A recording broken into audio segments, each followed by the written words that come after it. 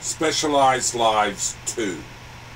Specialized lives 2 in an ongoing eternal life. In an ongoing eternal life. Now, this is a different context. This is the same doctrine of specialized lives, but it's in a situation where the life rolls on.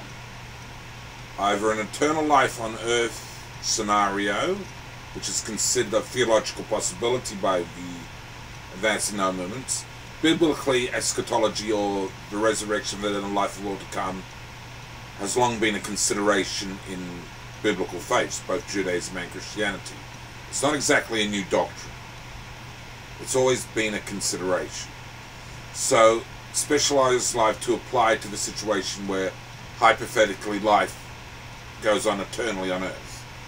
Also, in the situation where life is eternal in heaven, but it doesn't work in cycle of lives, it just works ongoing, which might be a possibility, because quite frankly, God shares ideas with me, but the truth's not cheap with God. He doesn't necessarily say that's the absolute case, you know. When God starts talking to you spiritually, he might just throw ideas at you.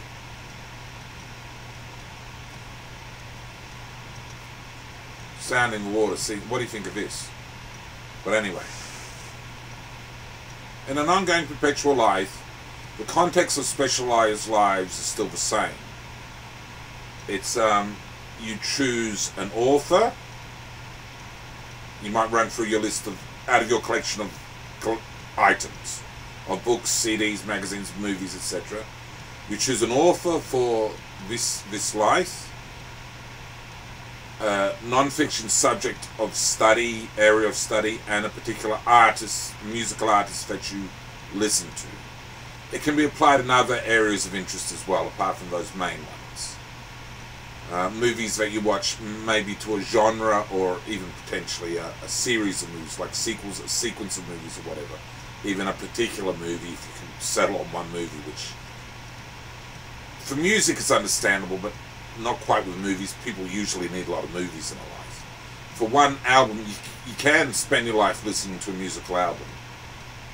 It works with music, for me anyway. I think for most people, you can concentrate on one particular thing. It can be done.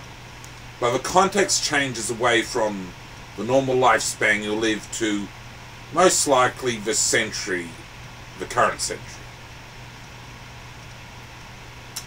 And I think it's really as simple as that for specialized lives too, in the context of an eternal ongoing life, which is not in a cycle of life thing. It's this century, we do this. The new century starts, at the end of the century, we do this. You can make it for the 20th century, 21st century, 22nd century, and so forth, or you can choose from 2050 to 2150, or it doesn't even have to be a century, it can be a time period if that's what you want to run with. But normally, probably it would be, what I would probably, I guess recommend is that in an ongoing eternal situation, this century you run with it, and from century to century. So that's Specialized Lives 2, where the context of the Specialized Lives doctrine is different, but essentially the practice is pretty much the same anyway, depending on what ultimately ends up being the truth of eternal life. You know?